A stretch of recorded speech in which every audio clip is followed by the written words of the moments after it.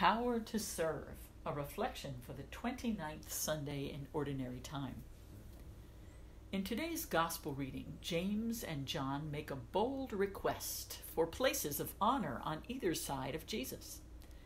Not surprisingly, their ambitious behavior stirs up resentment among the other disciples, and Jesus summons them all for a critical lesson. First, he reminds them of the leadership style of Gentile rulers, who lord it over their charges. Then he applies the corrective. But it shall not be so among you. Rather, whoever wishes to be great among you will be your servant. Whoever wishes to be first among you will be the slave of all. Finally, he presents himself as the model to follow. For the Son of Man came not to be served, but to serve, and to give his life as a ransom for many. We can easily imagine James and John goading each other into ambition and indiscretion. Despite their allegiance to Jesus, these sons of thunder remain brothers, and most likely brothers close in age. Jesus knows them well and probably smiles as he says, "You do not know what you are asking." He understands that they have not thought it through, have not counted the cost. Even when he warns them of the cup he must drink and the baptism he must undergo, metaphors for his coming passion and death, they insist on their readiness to follow him on the path to glory. Jesus finally explains that they will indeed share his fate, but that he cannot promise them seats at his right and left.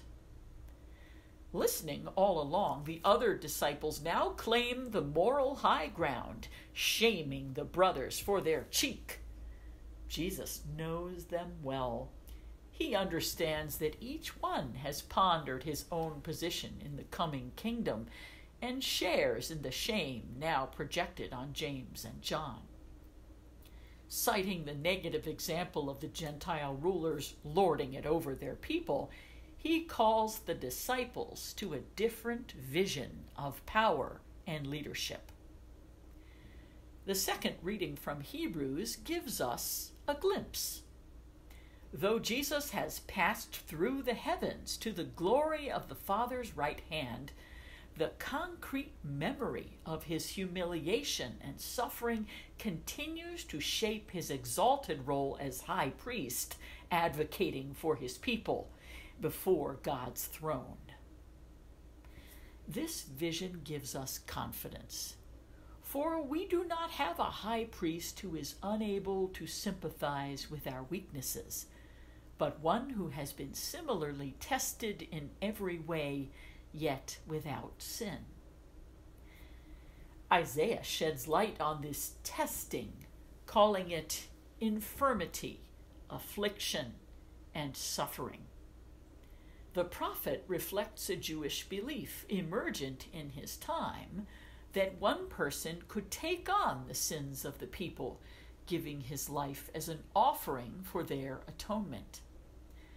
The final line, "Through his suffering my servant shall justify many," sets up an echo in the gospel reading that the Son of Man, Jesus, has come to give his life as a ransom for many.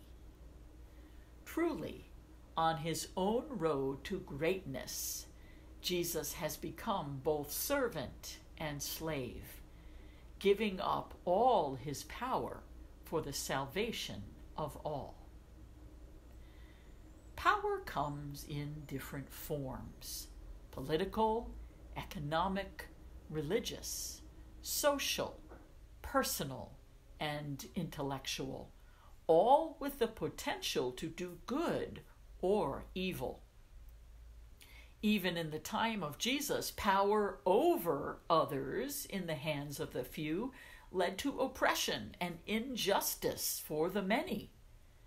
Jesus certainly possessed great power.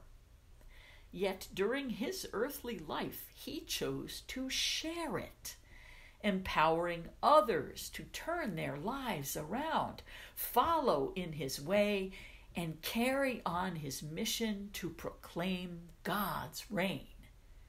He chose power with rather than power over others.